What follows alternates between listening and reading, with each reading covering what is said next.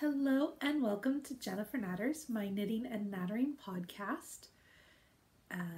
For first-time viewers, I'm Jennifer. I live in Inverness in northern Scotland, and this is where I come to talk about my knitting.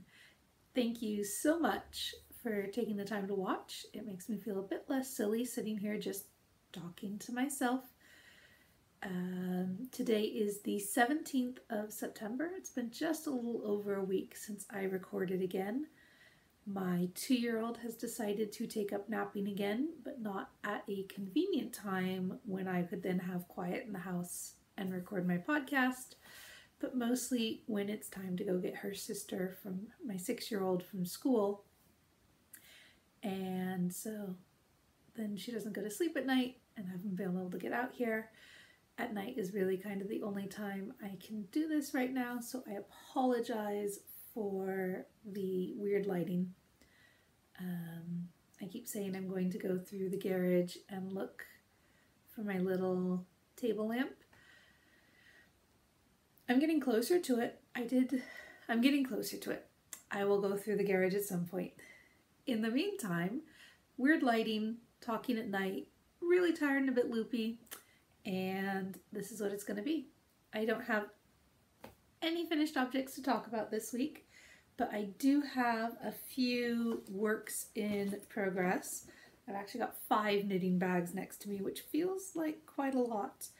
I kind of worried when I did this that I wouldn't have anything to show for it, but then sometimes you sit down with your knitting and you realize you do have something to show for it. The first thing I want to show is my 3-color cashmere shawl, or cowl rather. That's by Joji Locatelli, and I started this for her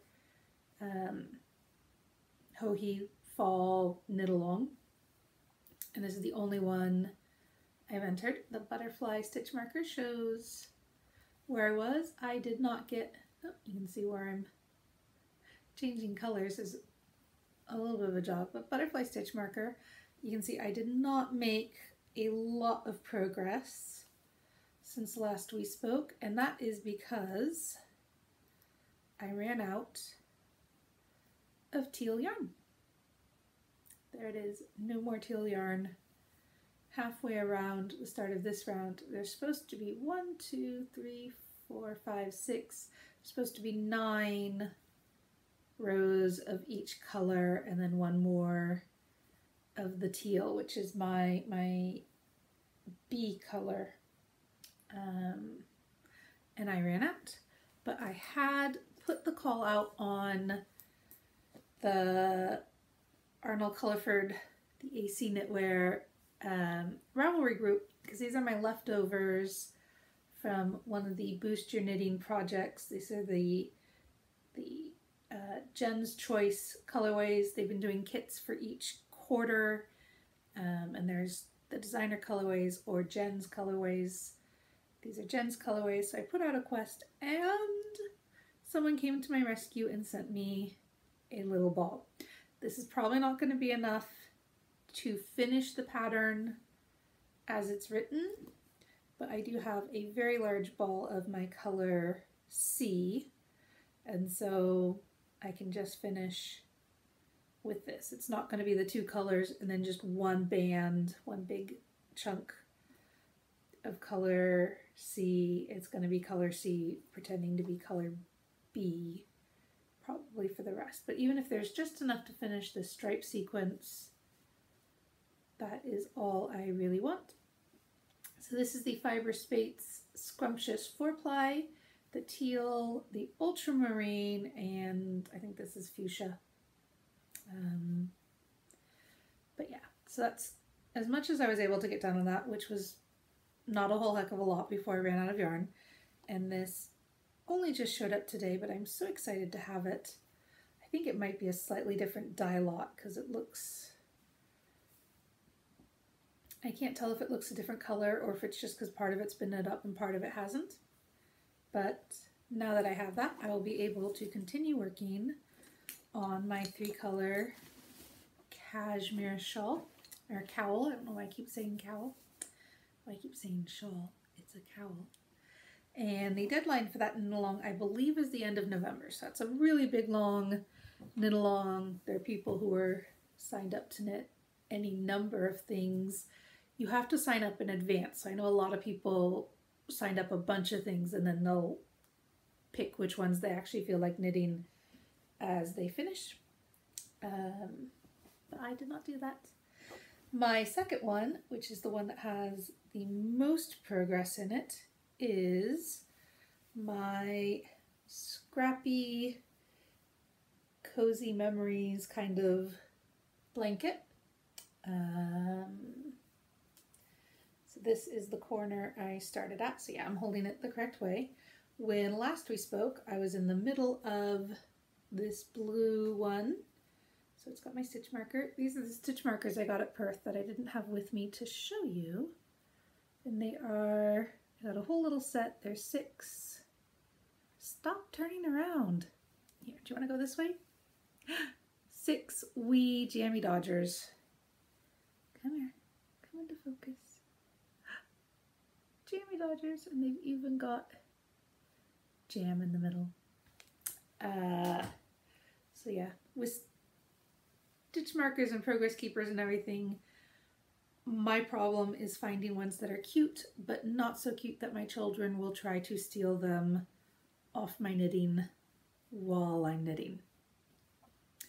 So yeah, I don't know yet. I only just put it on to come out here and talk to you about where I was.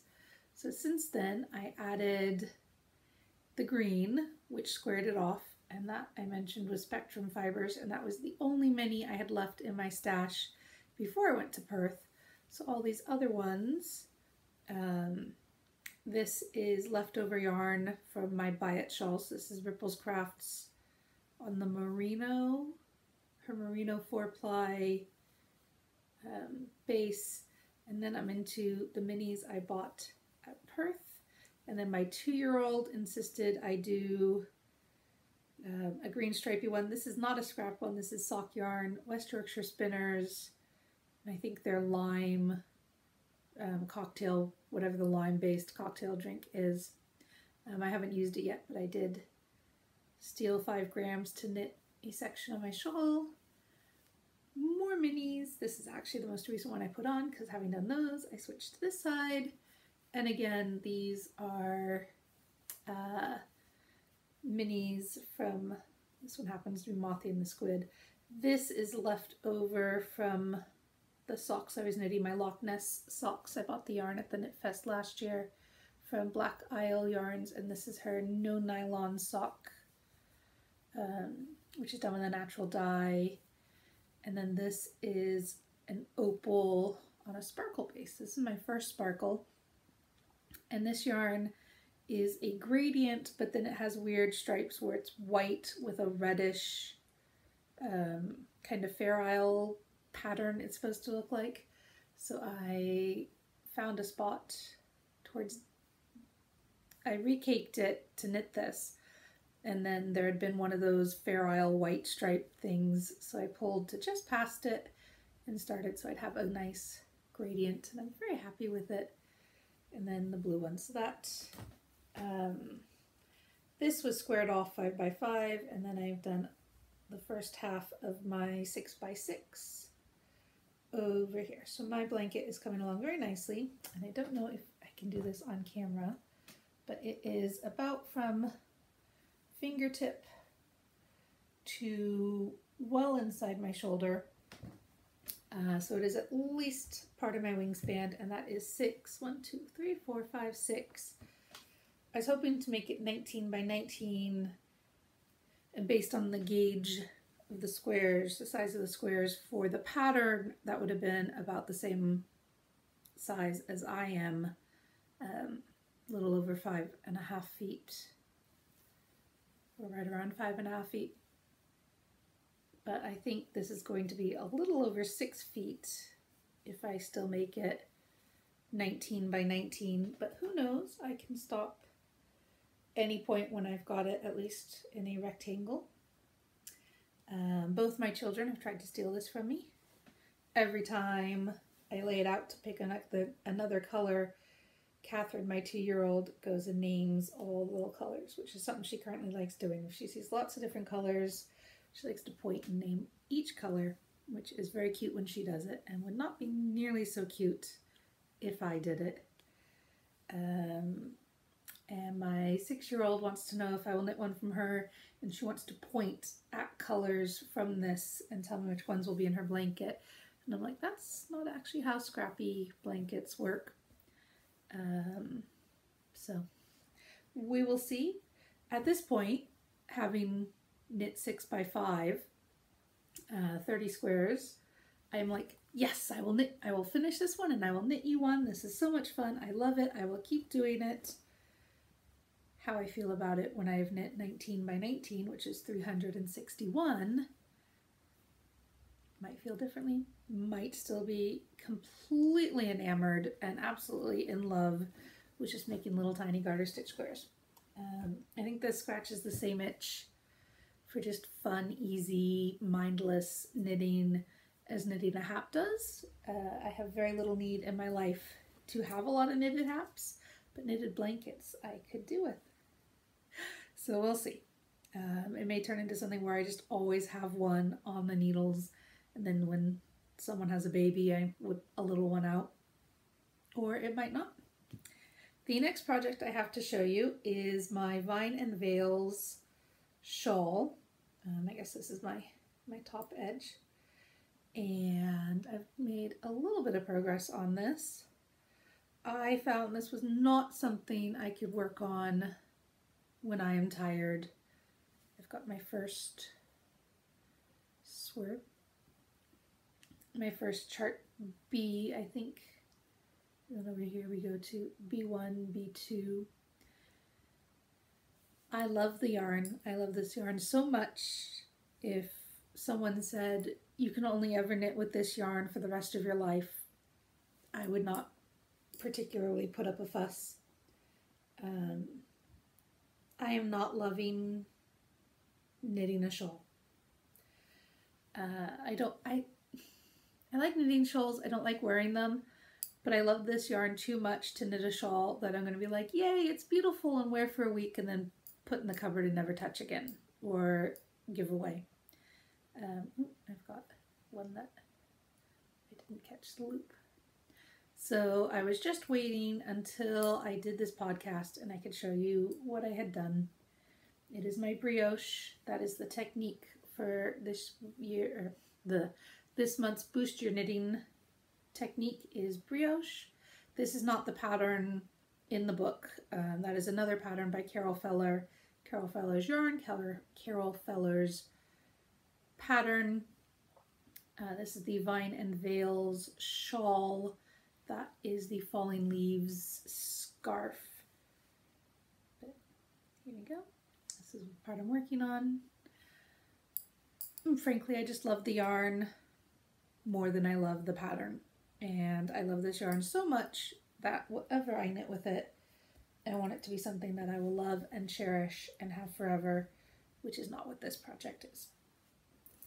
Having knit something for myself, I could knit something for someone else, but I would not want to do 4 skeins and a lot of time and effort just to pass it on. That's not something I feel like I can do with that yarn for my first project knit in it.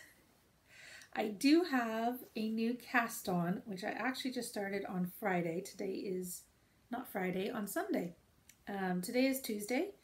My biggest pumpkin has not had school so far this week. We've had 2 in-service days, so I'm a little discombobulated as to time and space, frankly. And I have just started this and worked on it. I picked it out to knit on Saturday, and then all I had time was the garter stitch tab. I did change it. Anyway, I'll start with, this is the Naranj pattern by Hilary Smith Kelly. Does she pronounce it the French way? Callis. I probably should have looked into that. And this is on a Ripples Crafts base, her Suilven, which is the yak merino silk blend that I knit my the cardigan I was working on for so long. And this is in the Glencanisp. Yes, Glencanisp in autumn colorway. There's a lot of rich purples and oranges and pinks, and this is about the only autumny colorway that I could have near my face. I've had this caked up for years, intending to make an autumn accessory out of it. And so when my brioche was in timeout and my blanket was too big to carry with me, and my socks are getting close to the point where I need to turn the heels, and I needed a new project, I said I will finally knit this. I had picked out a pattern for it, and I just needed to grab needles.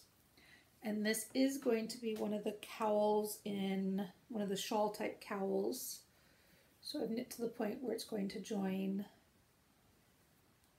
The next row is where it joins in the round, but I wanted to wait until I could show you, because once it's joined in the round, you won't be able to see the pattern as well, which is this kind of chevron-y one. And then it'll have a larger front to the cowl and a smaller back to the cowl. And I know if there's too much in front, kind of bunched up around my neck, I don't like those as much. So instead of doing a small garter stitch tab cast on, I did it to a slightly larger measurement. So I will have a few, I mean, I probably could have done more, but I will have a slightly less bulk in front. This is my first time trying it. It's not quite even, and I think with the smaller one you don't wind up seeing how uneven it is. But I don't know, we'll see what it's like when it blocks, and if I like that, then doing these kind in the future, that's what I'll do, is I'll just basically, you know, cast on to be knitting fewer rounds before it joins in the round. Cast on more stitches, have less before it joins in the round, so that I have less bulk here. But yeah, so that's the one I have just started over the weekend. Yeah, I guess I started it Sunday and I worked on it a bit yesterday, was what I did with that. And then when I got home from having been out on Sunday, when I needed knitting to take with me, I realized that I could not find my Anna Mockery, my bright pink socks that I've been working on. So I'm hoping that I left it at the, where my 2-year-old Catherine has gymnastics. I'm hoping I just left it there, and the people who work in the cafe there, they all know that I'm the one who knits, and hopefully they would have just set it aside for me and it'll be there and it's not mysteriously somewhere. I mean, we could have dropped it at the park or any number of things. Big long walk from gymnastics to home, I could have dropped it. And I hope not, because both socks were in the bag, because I was getting closer to the heel turn, so I had them both together. Normally if I finish a sock, I set it aside and then I don't have them together. But with the podcast and stuff, I was keeping them together. I was getting close to the heel turn. So if I do lose that bag, not only do I lose one of the bags that I made over the summer, but I lose all the yarn. I don't even have a square yet in my scrap blanket. I did think about pulling from the outside of the ball and knitting a wee square. Haven't done that. So I would be out the knitting needles, and those are my Chiagu interchangeable sock tips, one of those. And in the size, of course, that I use the most, the ones I use for socks, the 2.0s. Anyway, hopefully next time I talk to you, I will start with, I found my knitting. And I have a second new, anyway, yeah, I've discovered I misplaced that. So very upset about that right now. Meanwhile, last week I had another new cast on shortly after the podcast. And this is a test knit for Hunter Hammersen. This is in the Retreat, I think it's called. Yeah, West Yorkshire Spinners Retreat. It's a single ply blue-faced Kerry Hill. It is 100% reared, sheared, and spun in Britain.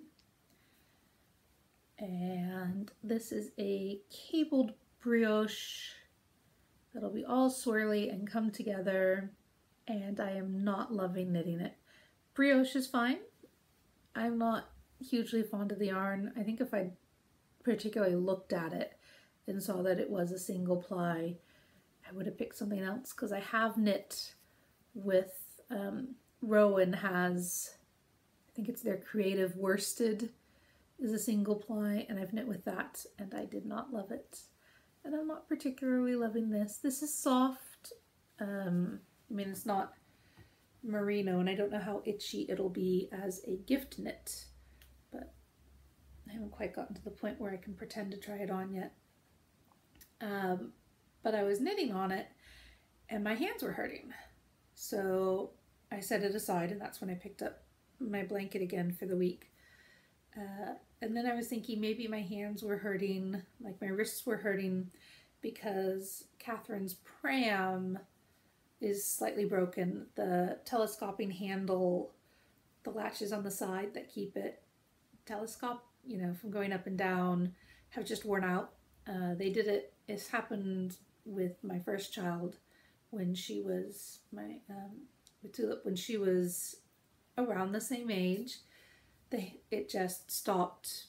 The little plastic bits that keep the thing from sliding up and down wear out and no longer keep it from sliding up and down. So with my first child, I wound up using masking tape and taping the handles so they wouldn't slide up and down, because I thought it was going to be this whole bigger deal. It's a very expensive pram, and I thought I'd have to send it to, now I'm trying to think what Scandinavian country it's made in, like send it back and have it fixed and sent, and it would be this whole big ordeal and very expensive.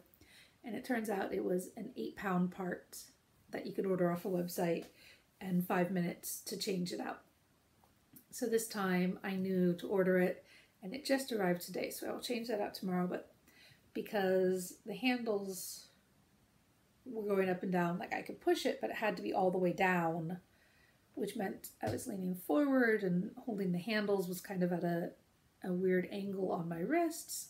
So I thought that was part of the problem, and I just put this in timeout for a little bit. And then this weekend we haven't gone anywhere using the pram, so I thought, okay, I'll pick it up and I will try it again. And I knit past one cable row, which the first couple of cable rows was only the one swirly, but now I've got 2 swirlies. So it's basically knit a couple brioche stitches, and then I think it's 2 plain brioches, and then a cable brioche, and then 2 plain brioches at this point. And my hands are hurting again, so the pattern's fine. It's not the pattern's fault. It's my hands hurt very easily. I've got wrist problems, and I think I'm probably getting arthritis in my fingers. Anyway, I think I can work on this, but I think I can only do 1 cable row, and then it's, it's kind of one row is the cable row, and then there's 3 rows that aren't. So I could do 2 rows with the red and 2 rows with the black a day. Or, do that and then a couple hours later maybe do another couple. I don't know. I'm not giving up on this. I'm not frogging it. I am just going to take it very slowly. And that is a test knit, so I am sad that I'm doing it very slowly. But I have printed out the pattern so I can read it very closely and say if there's anything that I notice in the written pattern, because I'm probably not going to have this done before the official pattern comes out for sale to everyone. Speaking of which, if you remember my little elfling that I knit and the little leaf pod for it to live in, that was another test knit for Hunter Hammersen, and that one has come out just today. So if you look on probably her Ravelry group, I know it's on Instagram and Twitter, and if you're on her mailing list, the mailing list has the highest discount, but the others have, I think it's a 10% discount. But they're very cute, and the instructions are amazing, as they always are. And yeah, so that one came out, and if you saw them and thought they were cute and you want to see, there's 3 other style capes and another type of leaf, please go look at them because they really are very cute.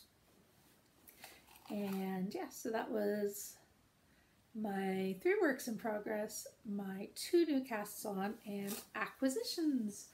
I bought a wee knitting bag. It has a little button and a little mushroom. And this is just a sack-sized yarn.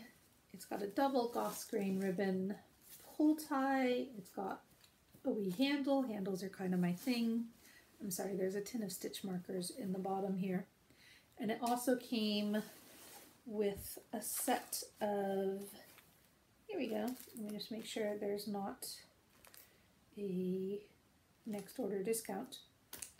I'll take this out of the bag. This is Sew Beautiful by Nicola. And here's her card. And she has an Etsy shop. Is that focusing? I can't tell. Sew Beautiful by Nicola. The bag also came with 2 little stitch markers, or progress keepers. There's a tiny little star and a slightly larger butterfly. Sew Beautiful by Nicola.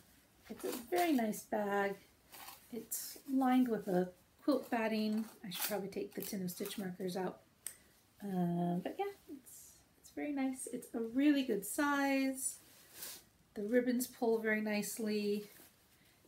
Counting this one on the bag, there are 3 stitch markers with it, and I think I only paid like £8 for it. It might have been £10.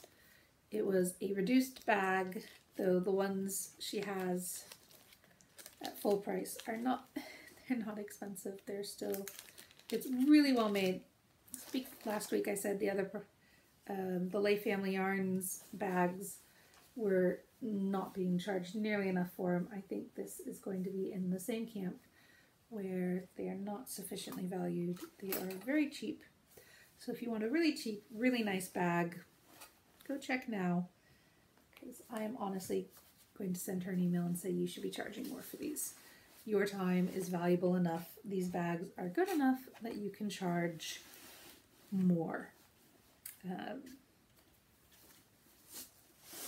Because people should be able, I mean, even if you can't make a living, you should be able to make a proper return on the work you do. Yeah, and my other acquisition, I don't have anything, well, I got a part for the pram, but I have ordered a bunch more minis because I am completely addicted to knitting my blanket. And my blanket right now, the ones I have to add are all fairly bright. When I started, these ones are more muted, and now they're all brighter.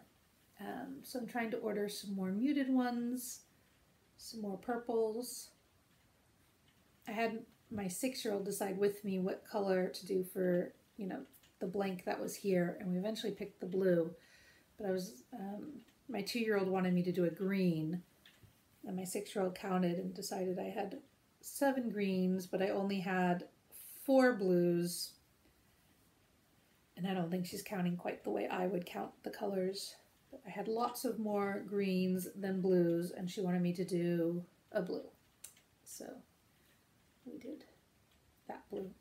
She originally wanted an orange, but didn't like any of the oranges I was showing her. She says, you only have 1 orange, which I think she was counting that one. That one's an orange, and that one's an orange, and this one's got a fair bit of orange in it. Also orange, not my favorite color, but one of the mini packs that I got at Perth does have a fair number of oranges. That's where this one came from, and this is the brightest orange. I've actually set a couple of them aside, the more kind of brownie oranges. I put them in the bowl with the balls, where when I've knit and I still have enough to knit another one, I've put them in a bowl, and then I can decide later if I want to repeat the colors or trade them for other colors, or Christina now wants me to use them to knit her blanket, so we'll see how that goes. But I put some of the minis, I didn't ball them up, I just set the twisted skeins in the bowl. So I may decide to work some in later, or I may just use them for trading because they're not really my colors. And I don't mind a few oranges, especially like this orange is very pretty. I'm somewhat less fond of this orange, but having one of those isn't really a big deal. I mean, at the time it was kind of my only orange. There was the lemons and oranges, which is this one. Orange. Part of it is because I am at the beginning. I want to work in various things that I might want in the end, so it's not like oh, now I just need lots of yarn, and suddenly there are things that are not like spread equally throughout the quilt. So I did order more minis online, and when they show up I will tell you more about those. But I'm very excited. I'm so completely bit by the minis bug. I was like, no, don't order more minis. You'll get some when you go to the Loch Ness Knit Festival in October. And now I'm thinking at the rate I'm knitting this, I may have gone through all of my new minis and not quite be ready to start with my repeat colors yet before I get to Loch Ness Knit Festival. So I probably do, I'm justifying it, I probably do need some more minis, but we'll see. In other news, gardening, I actually did some gardening. When we were out on Sunday, I bought a plum tree. And I had bought a plum tree for my birthday a year ago. Not this past May, but the May before. And it was just a little bare root one. I guess it wasn't a bare root one, but it was just this little tiny tree, and we planted it, and last summer was really, really hot, and we watered it all the time. And after the winter, it had like 2 flowers and some leaves, and then some of like half of the tree, the branches didn't have any leaves, which I think was because my 6-year-old used it to hang her blanket up, or not her blanket, sorry, we'd been playing outside, and she took her cardigan off and threw it over the tree. And then the leaves fell off of those branches, and they never grew any back. And then the gardener accidentally trimmed the tree, and that was kind of the end of it. It wasn't even the whole bit around, but it was clearly enough. It was just like part of the tree, but it was such a little tree. It never recovered. It slowly died. So autumn is the best time, I'm told, to plant things like trees. So when we were out, we went past a garden place, and I went in to see if they had any plum trees, and they did. So I got home, and that afternoon I dug a big hole, and I took out the dead tree, though I put it in a pot because when I said I was going to replace it, my 6-year-old cried. She was like, no, don't kill the tree. I'm like, it's already dead. But anyway, I put it in a pot, so if it feels like getting better for next spring, it has a fighting chance. I mean, I basically put it in the pot that I took the new tree out of. But the new tree is twice as big as my little tree was. It has lots of branches and lots of leaves, and it can have the rest of the autumn until it feels like dropping its leaves. Hopefully we'll have a nice mild autumn. It's only September right now, so it should have September and October. So it should have maybe a month and a half. And I've watered it every day, lots of water, cleared a big circle around it, so when it does rain, it'll go straight in. We did plant some bulbs in the dirt, so in the spring we'll have some flowers there. But yeah, hopefully, fingers crossed, I'm doing everything right this time, and this tree will live, because I would really, I mean, plums would be nice. It's a Victoria plum, a dwarf Victoria plum, so it shouldn't get too big. But I want a tree in front of my windows to be a privacy screen. I've got big picture windows in the front of the house looking out on the street. Like when I'm sat at my dining room table eating my breakfast, the neighbors come out and get in their chair and wave to me. And the dining room table isn't in front of the windows, it's the lounge, and then, you know, windows, lounge, dining room's over here, but it's all one big room. They're waving at me while I'm at the far end of the house because there's these huge windshields. I grew up in the woods where my neighbors were all trees and all you could see were trees. And there were other houses, but you could see that much of someone's roof on the road below us.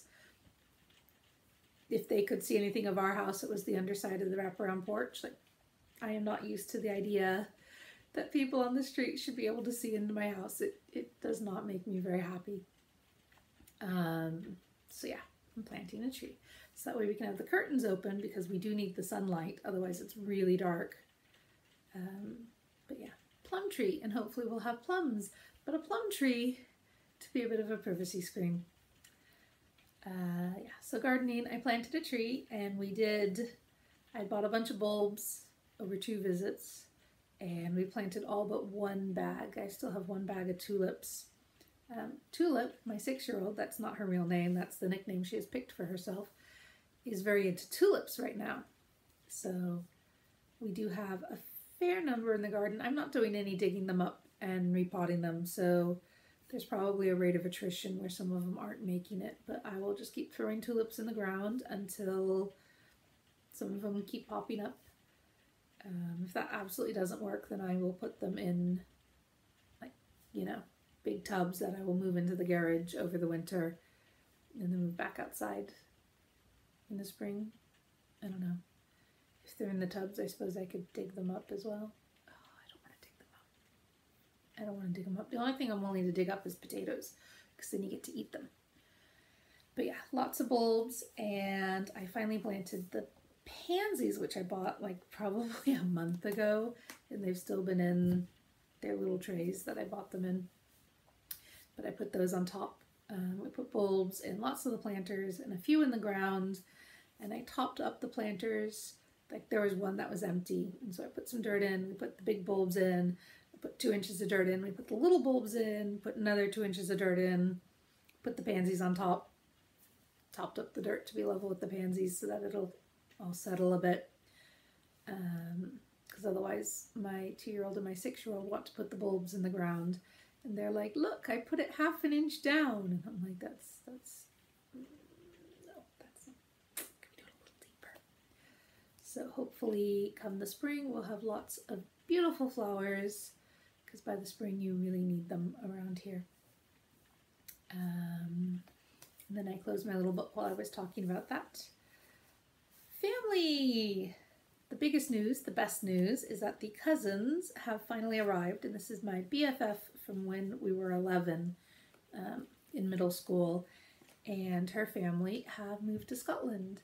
They came to visit and part of their world tour to find someplace that isn't the Bay Area, the San Francisco Bay Area, the Silicon Valley. Excuse me. They came to visit last spring, and they fell in love with Inverness, which is very easy to do.